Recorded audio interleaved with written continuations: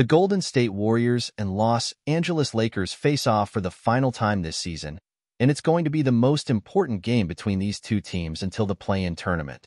There are, however, some major names listed on the injury report. The Warriors have 3 players listed on their injury report: Andrew Wiggins, Gary Payton II, and Dario Saric.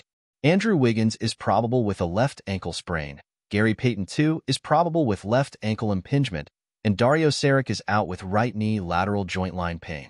Steph Curry, Klay Thompson, and Draymond Green are all listed as available against the Los Angeles Lakers. The Lakers have 5 players listed on their injury report: LeBron James, Anthony Davis, Jalen Hood-Schifino, Jared Vanderbilt, and Christian Wood.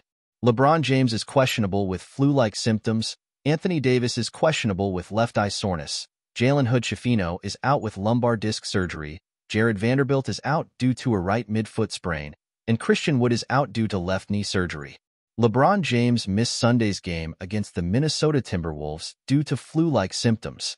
There is only a 1.5 game difference between the Lakers and Warriors in the standings. If the Lakers win tonight, they'll be tied with the Sacramento Kings for the 8th seed, but Sacramento has the tiebreaker. If the Warriors win, they'll be only half a game away from the Lakers for the 9th seed. Both teams need to win.